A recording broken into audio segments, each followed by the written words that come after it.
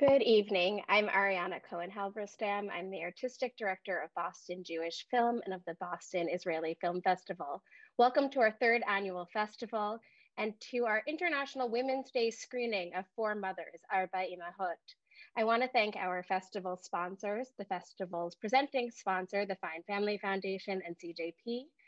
Also, thank you to the IAC and the Consulate of Israel to New England and tonight's partner, the Boston Women's Film Festival. I want to mention that the Boston Women's Film Festival and the Consulate and Boston Jewish Film, Boston Israeli Film Festival are partnering on a screening next week after this festival's over. It's a film called Hope I'm in the Frame about Michal Bat Adam, who was one of Israel's first female film directors.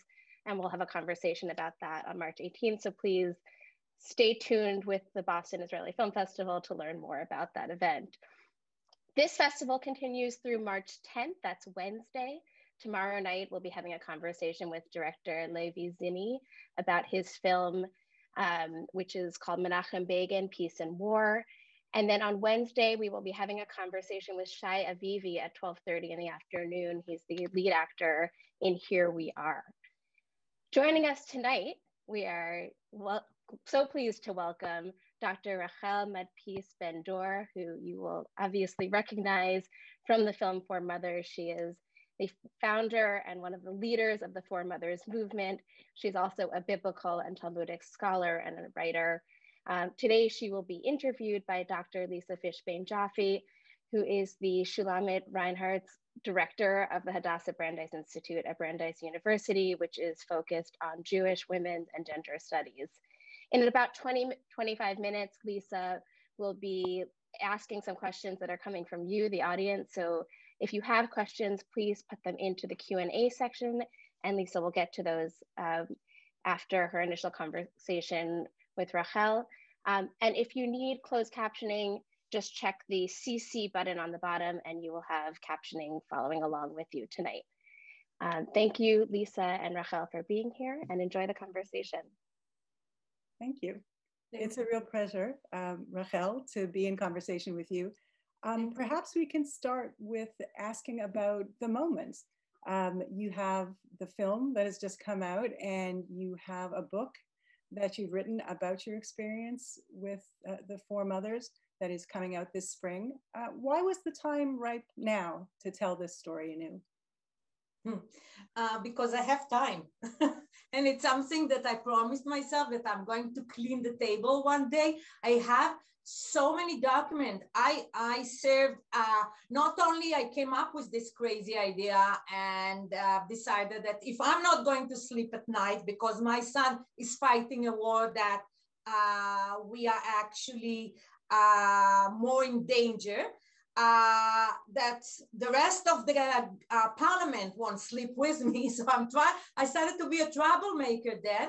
And then I continued with being a chairperson for this movement until the day it was disbanded, the most successful day, the day we left Lebanon in peace. Saying that, so our official name is Four Mothers. Not that we were four in number, it's a mythological symbolic name. Being Rachel, of course, and my background in Judaic studies. So it was Four Mothers, living Lebanon in peace. And after 20 years, I've decided that I need to sit down and take all the publication I did during this year. I participated in different conferences in academia. And I've decided that I need to expose the documents that I have in my archive to the rest of the world, and especially to Israeli society, to make them understand that you can make a protest as just regular people, wake up in the morning, decided that you are going to change something that's painful and not right, and you can do it. And I want to show how we did it, and what was the reaction, and how we were ignored or belittled or all of this. So let's talk about the name. So the name is Four Mothers, Leave Lebanon in Peace. Was that a name you chose? Was that a name that was given to you by the media, by others? So it's interesting, in the archive, you can see the gradual growth of the name. At the beginning, it was referring to the names we were called, actually. So we were called the mothers from the north, the people from the north, the good femmes, and other names. And then, as I'm telling all these stories in the book. So in the book, of course, I'll make a long story short, that I read an article in the kibbutz newspaper. I'm from a kibbutz in the Galilee, not far from the border. So we were actually experiencing the war in a different way that it was known in the media, that we are being attacked and then we respond back. Actually, it was the other way. Our soldiers got in trouble in Lebanon, and then they have casualties in Lebanon, and then Lebanon, whoever fought against us at that time, put us in bomb shelters. So I was going to expose it, and I called the author of a certain article in the kibbutz newspaper, wanting to share with him my same experience, because he was writing about it. And he wrote in this article, how come you mothers are letting your children you are taking care of them until they're being 18? How come you're letting them go into any war, no question asked? And it's exactly how I felt, but I didn't dare to say it because it's a big no-no in Israel. I mean, especially where I'm coming from the kibbutzim, you're supposed to be proud that your children and son, and this is how we were educated, and I guess we continue that, going to war and sacrificing their life. So I invited him, I called him. I was teaching at the college on the border, Tel Chai College. And one day at night after my class, I was calling him and sharing with him how I empathize with what he said. And I was so surprised that a man wrote it, a soldier. And he said, I have to come and meet with you. And I refused to meet with him because I said, I don't have anything to tell you. Why do you want to drive all the way to the Galilee to meet with me? And I was always shocked when they wanted to come and talk to me. I don't have anything to say. I'm just a regular person. I'm just saying it's wrong. And look at the evidence that we see here. He insisted, and then he said, I'm coming. So I called my friend and said, look, one correspondent want to come and meet with me. I don't have anything to tell him. Please join me. Other mothers that my son's classmate mothers. So, and one afternoon on a weekday, two of my friends were available. They came to my house. On the way, they convinced another woman that they met, and they were 3 and I was 4. And it was a week before Pesach, and boom, we got the name 4 mothers. So then we had to decide, and it was very catchy. So then we had to decide if we are going with it. And there is a lot of debate if to continue with the motherly, such a gender and specific categorized with all the problems of being mothers and all the connotations. And we end up in the official day of when the movement was established, when we became an association, to go with 4 mothers, because this was the name that was given to us, and leave Lebanon in peace. So this was the end of decision. And after that, we had to fight a lot against the name, although it gave us a lot of attention. So it's a powerful image. And you've written in your scholarly work about your activism that you were consciously playing with these images, both in Israeli secular culture and in religious symbolism. in describing and elaborating the movement. Can you talk a bit about what the images were and how you were subverting them? What notions of mothers were you engaging with? It's definitely a very long and important conversation, and we can just touch on the tip of the iceberg here, because it's definitely a loaded issue. Loaded, I mean that, ooh, they shoot at us so badly. Like, they were trying everything, and using gender and motherhood. Apparently, it's a shooting into our stomach. I mean, you are hysterical. The first thing. And this came from the Ministry of Defense. This came from the government, and it was stupid. A lot of comments about how we don't understand and we are stupid, and we are letting our motherly emotions to make the decision, and the government or the country cannot follow hysterical mothers. By the way, this was another reason why I didn't want to talk with this correspondent, because I said, one mother, immediately it would be taken to, oh, she's weird, she's crazy, she's anxious, all of this. She's not willing to sacrifice her son. She's a traitor, which was coming.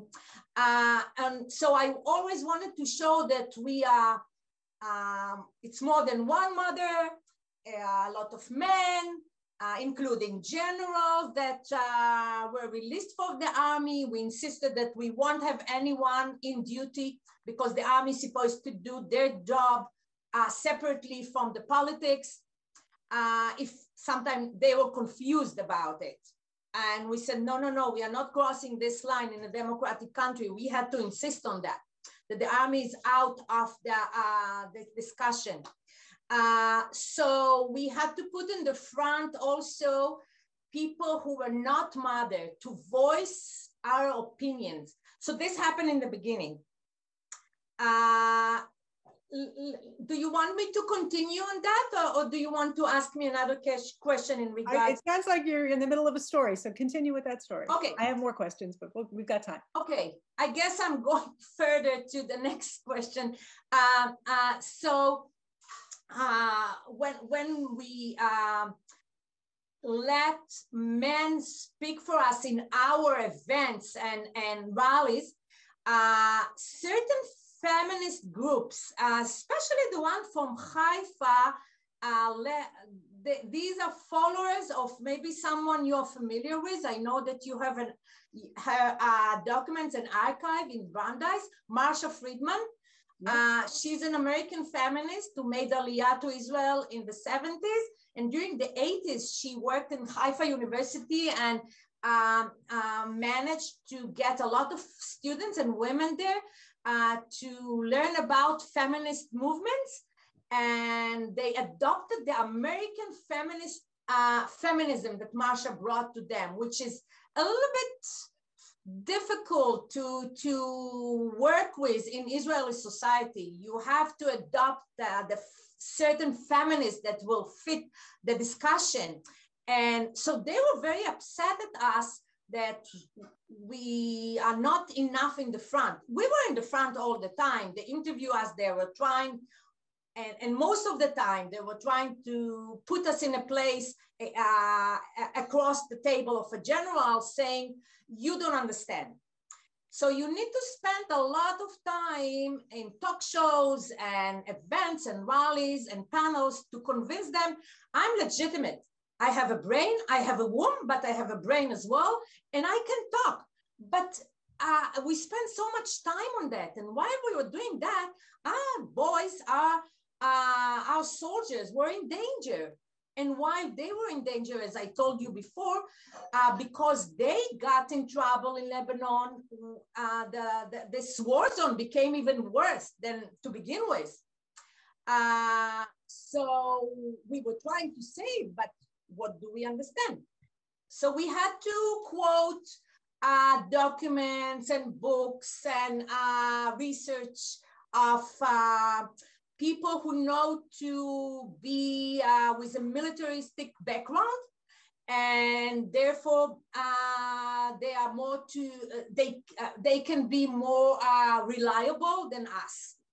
So we've decided to take this opportunity of them. I'm so proud of them, willing to talk for us, a movement that's known by the name For Mothers. Imagine a general that's retired from Lebanon just a few days ago, coming and speaking in behalf of us. I thought it's an amazing achievement. And just to put women in the front didn't work in the beginning. So a feminism, if I'm hearing you correctly, what you were trying to develop was a feminism that you felt was more suited to the Israeli context. Yes, and to especially to this life and death situation. We are in a war. Every day that we don't get out of Lebanon, we have more casualties, and it's getting closer to home. My son photo album have a lot of people, 18 years old to 20, that are falling around him, literally from the group, from the unit he was in. And we know it's like a roulette, it's just a matter of time, so it's urgent. And nobody actually, I don't know if to say nobody, but it was not as urgent. It was already, we started it after the helicopter crash. It was 15 years after my son's father, my husband, fought in the same war and barely made it physically. I'm not talking about emotional wounds, which is another story. But what we are learning here, that we have to gradually make our way into the discussion table, because we were banned from this table because of gender issues, that women are not part of security topics, discussions. So we gradually made it into the table, and then they were fascinated by us because we knew more than a lot of parliament members, obviously. One, we lived on the border. Second, we learned the topic, and we can learn, we can be knowledgeable as well as any other person. Already at that time, you have women doctors, women in the academia. By the way, when I entered the Talmud, my PhD is from the Hebrew University in Jerusalem. I got the same treatment, even worse, because I'm secular, from the academia. They didn't let me in because I didn't have the right gender background and so and so on. So yeah, you have to force your way in. And one day, actually, I taught at the Hartman Institute in Jerusalem, if you know this place. So after that, I went to the Knesset to get an award of women who made a change by Alice Shalvi. And I wrote my presentation. I wrote my, on a Talmud page, my words, just because it was in my hand. And I actually compared between the way women were addressed in Talmudic time by the sages when they were trying to leave their domestic sphere and interfere in the public sphere and bring their opinion, to the military or security discussions that bended us. Actually, I showed the 2000 year, but they're using the same terminology. It was interesting. I think it's really powerful the way you show how you can use the expertise you developed in your PhD, which was on women's leadership in Talmud, and use that as a basis for making these kind of arguments that invoke these religious images of women as well as the secular images of women. You talked a bit about how the rest of the Israeli women's movement responded to you. I wonder if I can ask you a bit more about that. first, what were your influences? The Women in Black had been operating in a public way since 1988. Were there other women's groups, either domestically or internationally, like the Mothers of Plaza de Mayo, that you look to in finding examples for successful strategies or arguments? Oh, that's a very interesting question. Let me start with the Argentinian women. There was a really, really wonderful research. Many researchers are not so great because they don't see the archive, they don't see documents. I'm not talking even about the media. But this one did a good job of tracking who we were actually, because our image was so far on the media, for better or for worse. Sometimes it was okay, sometimes not so. We fell more into the Cinderella image that they were looking for. Motherly, emotional, and so on, not so much educated. But so this research from the Truman Institute in Jerusalem compared between us and the Argentinian women. It's a very, very, and it was translated to English. It's written in both English and Hebrew. So I suggest you would pick it up. She did a very good job about it. So no, we were not influenced by them. I was influenced more about it with the from the Vietnam protest. Women in Black was actually the opposite of what we were trying to do, because Women in Black were they did what was fit for them. They sat every Friday in different places around the country, mainly Jerusalem, and protested very silently. They more the typical women the society could swallow. They did not cause any antagonism. They did not shake the system as what we were trying to do. And what we were trying to do, I don't know, trying to do. I was just being myself. I don't think that I was trying to do anything. I was being myself, but more manipulative. Every time I learned how politics works, and I understood that I need to find people, parliament members that make the decision interest. What will serve them in their political venue, in their future? So it was targeting them to make a decision that will benefit their political career. I understood that. Other than that, I was being myself, very forceful, like going after anything I want in life, like what I do usually, especially when it's about my life and my children being in danger. So I do what every mother would do. Actually, I was talking about it in the book that I am what they call in Israel second generation for the Holocaust survivors. So I was talking about and being growing up in a family of Holocaust survivors, soul survivors, definitely shaped me to be this kind of fighter. I'm fighting always for my life. They call it intergenerational syndrome, like you are in the Holocaust. So I need sometimes to hold myself back and say, no, it's not the case. So at the night of the helicopter disaster, it brought me back to this time of the Holocaust. And I said, I need to save my family. So I was a lot more, I wouldn't say I was a lot more assertive. I was fighting for it. And therefore I got knowledge. I did everything I had to do as a mother. What I didn't do, and I'm writing about it in the book, is when I'm actually serving my son's unit. My son's unit was a commando unit, elite commando unit.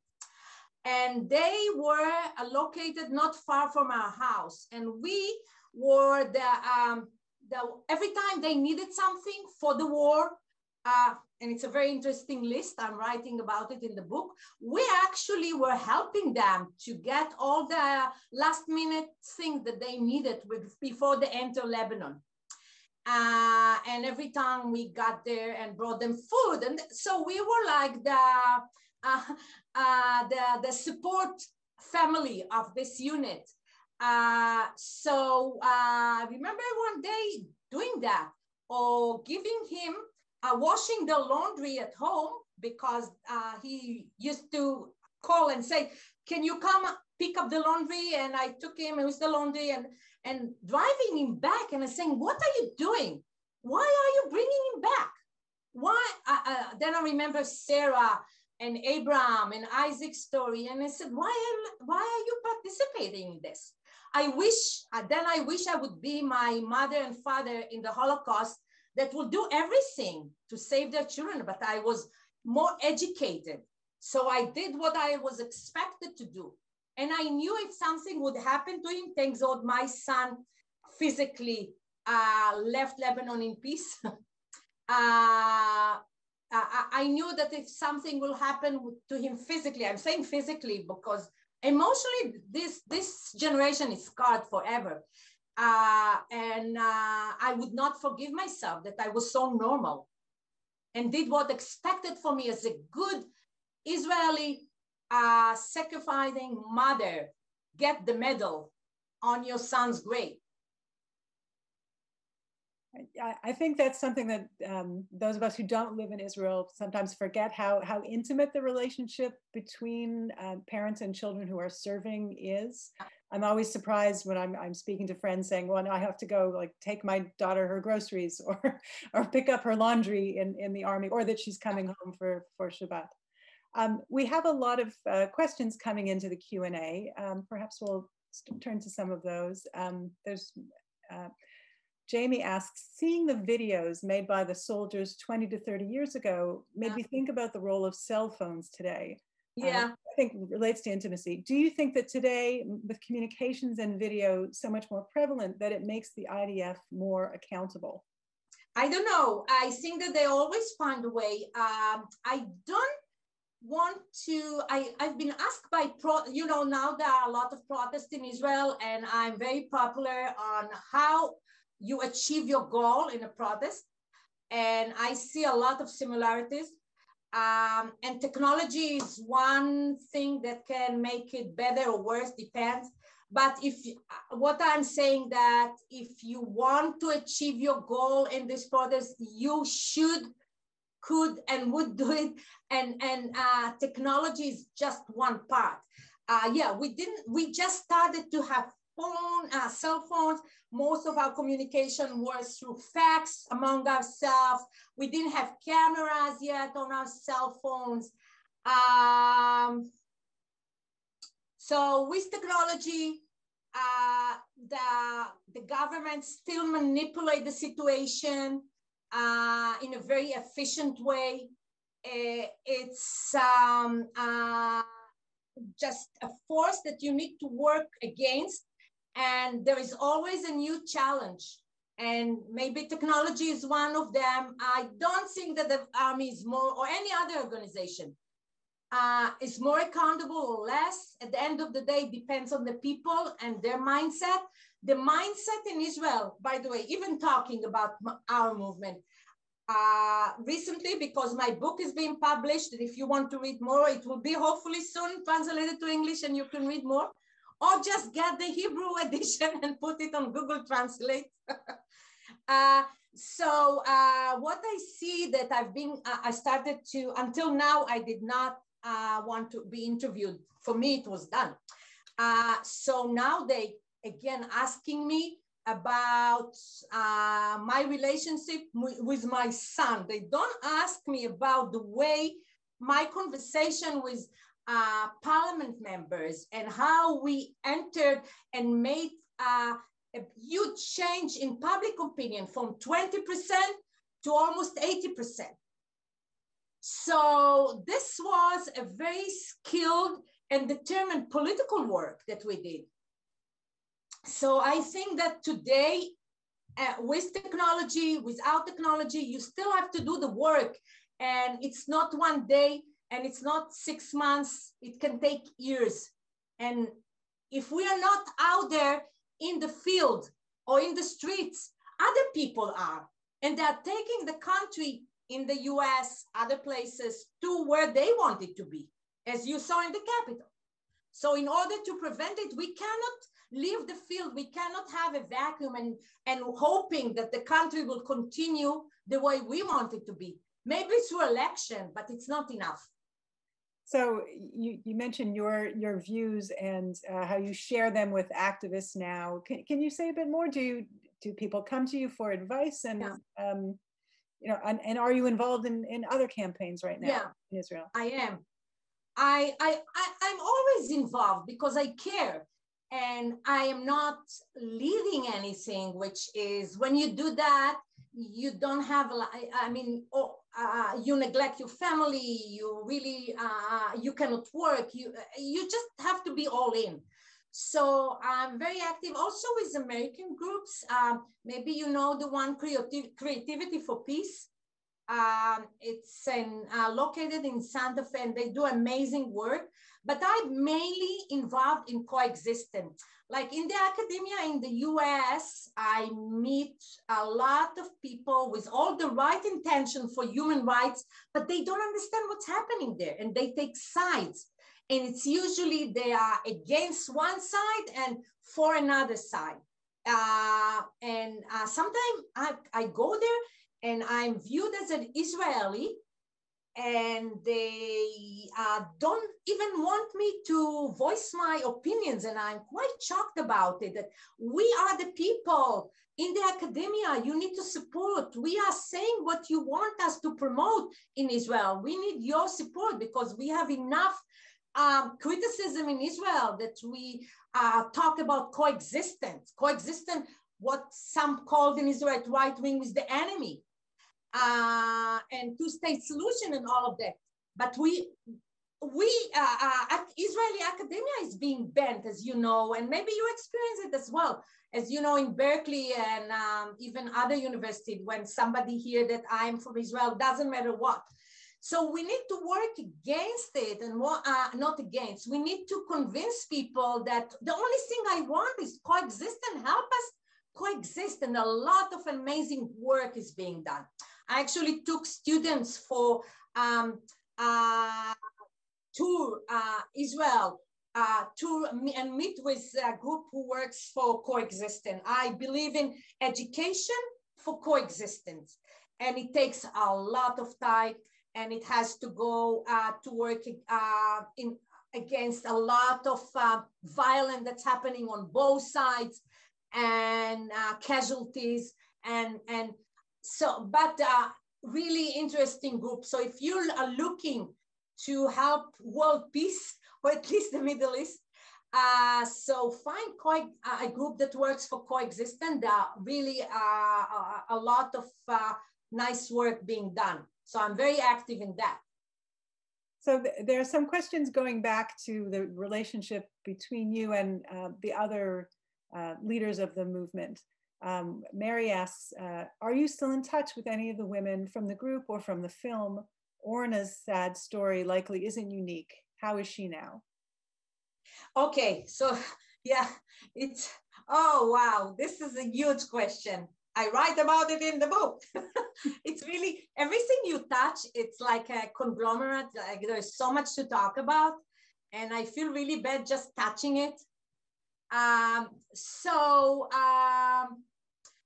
You have to understand that this movement started in the northern region, in the Upper Galilee.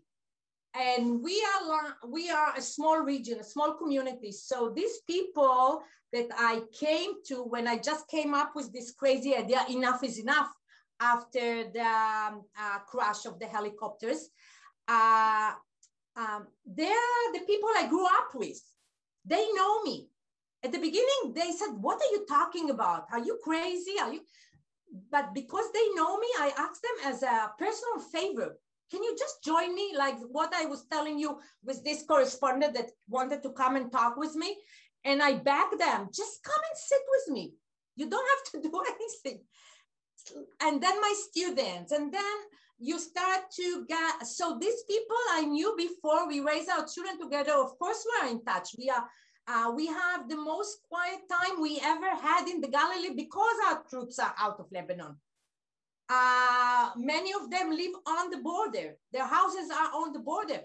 And it's more quiet than it was ever been after more than 18 years of our troops fighting, protecting us from Lebanon.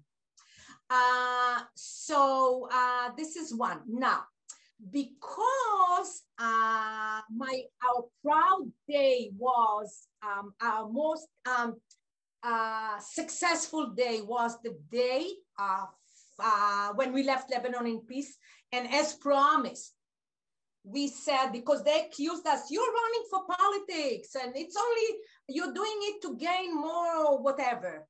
I don't know what you can gain. I was trying to gain my life back, to make people safe, like it's not enough, but it's always, you're looking for credit. And I said, no, listen, when we will finish this job, we are going back to what we were, and we are not running for politics or doing anything, which some feminist group was actually very upset at us about that. But I felt that we need to live this mission of as pure as we started, just the power we gained, and we gained a lot of power just for that. And it was proven to be actually a good idea, not only being a role model for people who get some power and don't use it, don't abuse it. It was also that this movement was known as a success just because it stopped there and it achieved stopping one war in our region that was never done before. So then I was not interested in anything else, and I said, we are done. Then in the Second Lebanon War in 2006, there was some crazy idea of a government at a certain point that we need to go back into Lebanon because 3 soldiers were kidnapped and killed and so. And by the way, they were kidnapped because the border was not protected, right? Which we always ask for the government. You know, we left Lebanon.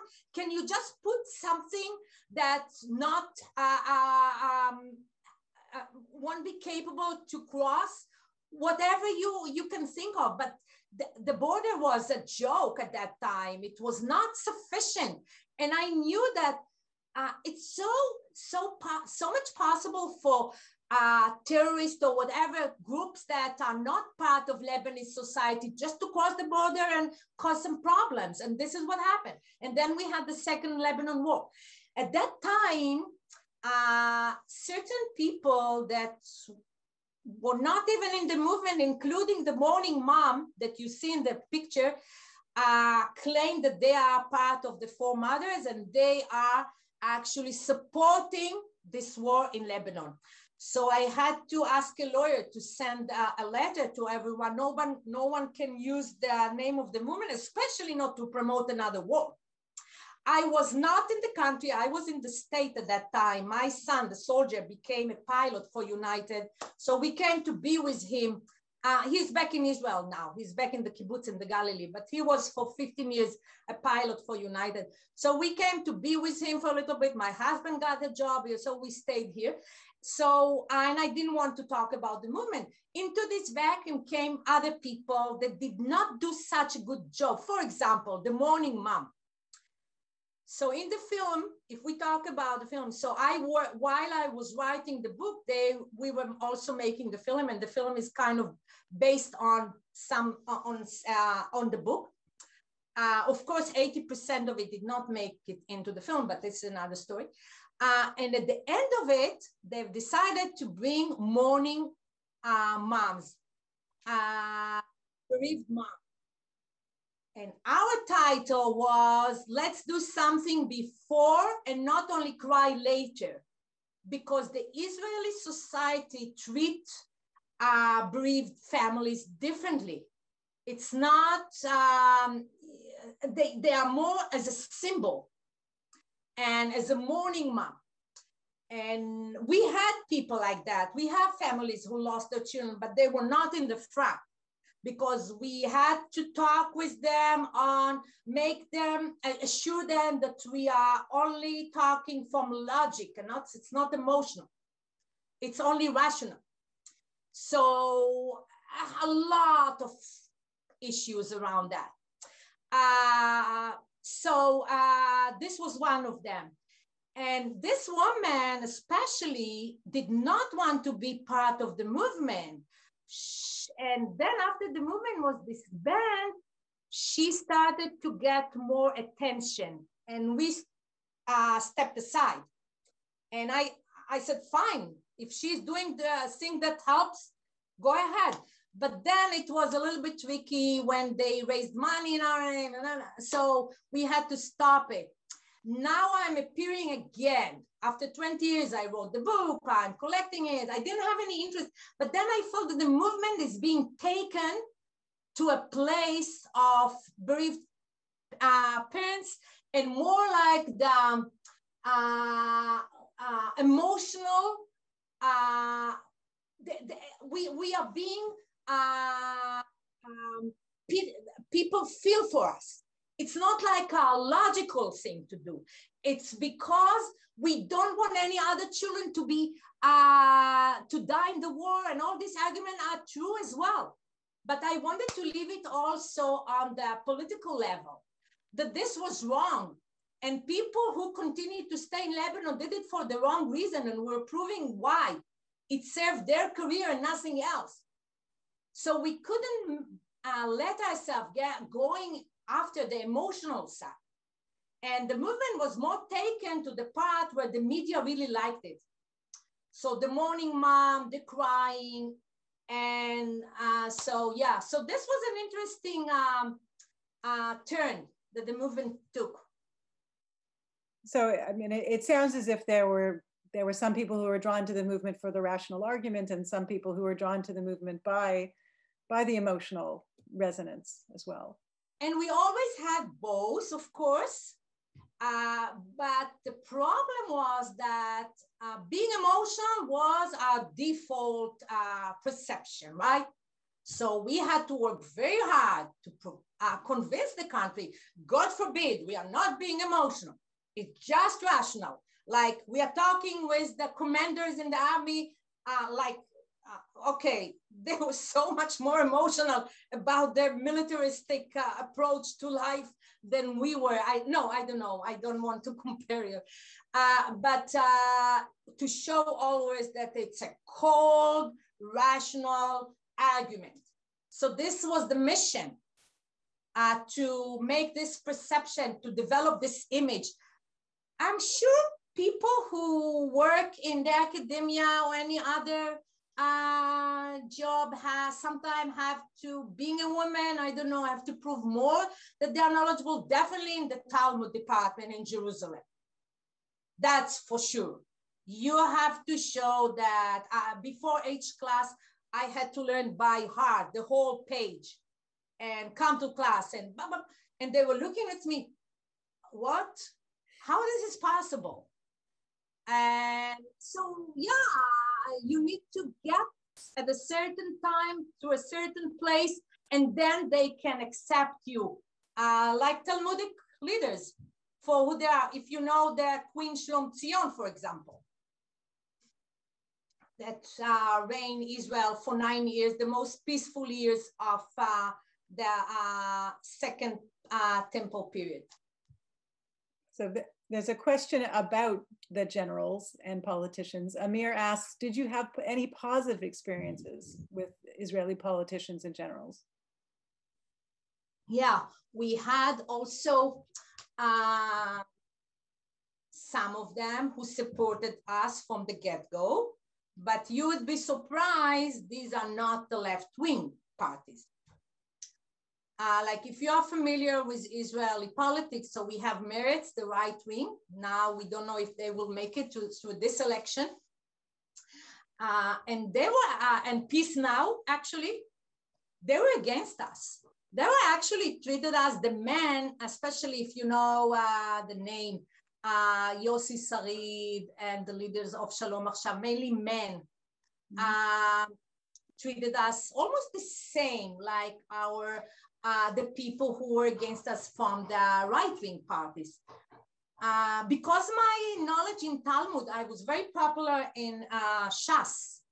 And I had very personal, nice relationship with the Minister of Religion.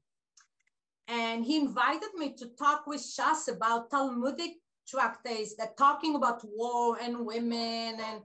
And so it was a very interesting conversation. And the reason why left-wing parties were against us was the same reason why we were in touch with the State Department in the United States and with Kofi Annan being the Secretary of the United Nations. And actually we met with the Clintons when they came to Jerusalem. You will see pictures in the book. Americans and Israeli policy was that we are not going to leave Lebanon without an agreement with Syria. And this was when the Prime Minister Barak, the one that pulled us out of Lebanon eventually, and we supported him, and therefore he was elected. At the beginning, no one wants to leave Lebanon in peace the same way we entered. For all of a sudden, they had this grandiose ideas that a new Middle East, while we are dying in Lebanon. And we were trying to stop them from doing that because we knew in this negotiation, the Syrian will retaliate against us every time they are stuck in negotiation. And when we'll have a lot of casualties, we will fall down and give them a lot more, and which actually happened. And then Barak decided that he's going to stop and get out of Lebanon immediately. So actually earlier than he expected, because it was falling apart. So he stopped this. I wish we would have a negotiation with Syria. My house is next to the Syrian border. I wish we would have some kind of agreement with them. But you know, it was too much of a dream and not so much reality. So they were very much against us about the left-wing parties. So I'd like to, in the time we have left, turn to thinking about the legacy of the Four Mothers movement. Jamie asks, how do you think your movement has impacted Israel's views towards entering conflicts over the long term? Yeah, it's very, at the beginning, I thought it's not my place to find the causality and what's the impact and was it. I said this would somebody else will say and research that. But then I found out a lot of interesting reaction to our work, which I want to point out. One was that the Israeli citizens are not going to be tolerant anymore to every crazy idea to go in, to cross the border into a war, and the Israeli society will fight for a diplomatic or negotiation rather than using the army, which usually was in Israel the first reaction, and still is in a way. So they understand that Israeli, as they say, what do you think, this is Switzerland? Like, God forbid, you will be more normal. And don't think that you need to send your troops into a war every time there is a crisis because the IDF is so have the upper end in the region, supposedly the upper end. Then they realize that maybe it's not so, the Israeli army is not so strong when it's not being supported by citizens. And the demonstration against retaliation. So this was one. The bad thing that happened because of that, they realized that if Israel society getting more normal and they're less willing to get casualties and sacrifice their lives so quickly, no question asked, maybe we can develop a new type of war. And when they, for example, one of the wars in the Gaza Strip, they used more the Air Force and more artillery instead of letting soldiers in. So of course, they would have more casualties on the other side.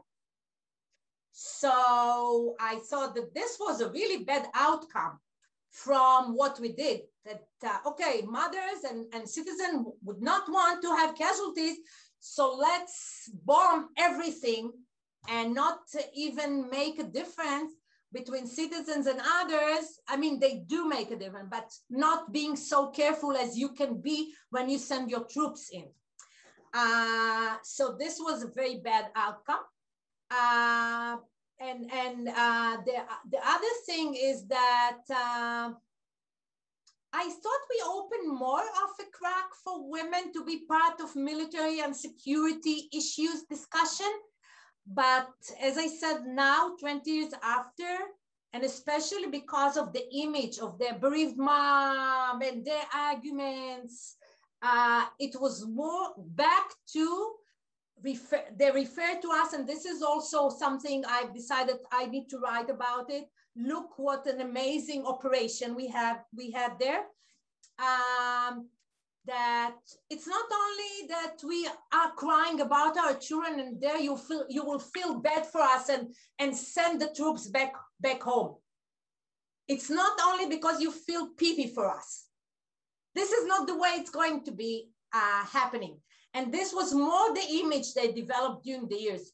And now I feel that we need to bring back the discussion of, we can talk to you, we can understand, and what you're doing is wrong, and we need to be part of the discussion around the table when you deal with security issues. Women, citizens, as much as anybody else. So I think that's an important element of your legacy, that it's not just the withdrawal from Lebanon in 2000, but it's also changing the conversation to say that ordinary citizens who are not generals, who don't have expertise, also have something to contribute and something to say, and need to be engaged in conversation. Sometimes on the contrary, because generals, obviously, they are invested in one particular front, and they know how to do certain things. They're not necessarily qualified or not supposed to be part of this conversation. They're supposed to give us ideas how to protect the border. And when the government decided that the government is not going to do anything else other than you sending the troops, then they can go to the army and ask, so what can be done? So yeah, it's a very tricky, a fragile conversation. And plus also that you must and can get up and work for change. Because if not, don't be surprised that the world is not acting according to the morals you are looking for. So you're sharing this story now in a number of ways, through the film, through the book, and just there's a question about how to get the book and the title of the book. Yeah. So it's coming out in Hebrew. What's the title? Yeah. Actually, I've decided to write it first in Hebrew because I felt that we need this discussion in Israel. And I was surprised how relevant it is and how interested people are in it. I appeared on every media and radio. You can check my website, rachelbendor.com. And also there is a link to the archive that is under Ohio State University. And it's designed to work for English speakers. The documents are in Hebrew. Some of the articles are in English. And but for every document in Hebrew, there is a short description what this document is about, and you can decide if you want to translate it or not. And we need a lot of more support and work on the archive. So if there are students or anyone who are looking to help develop the archive, because I have so many more documents that are so interesting, including from the State Department. And other countries as well, that's the relationship with us, how to be in touch with us and how much they can influence Israeli politics or not. So whoever wants to participate in this and help me translate the book into English, I would be very, very happy to get any support.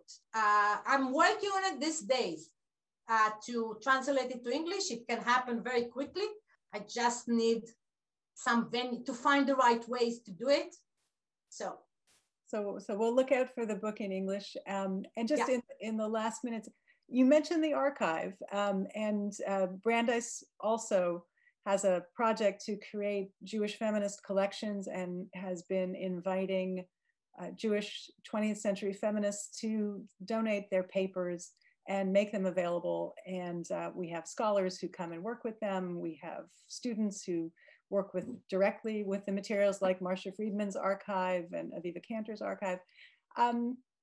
How did you decide to donate your archive and make it available? So I would like a place that it will not stay in the box, and there would be an interactive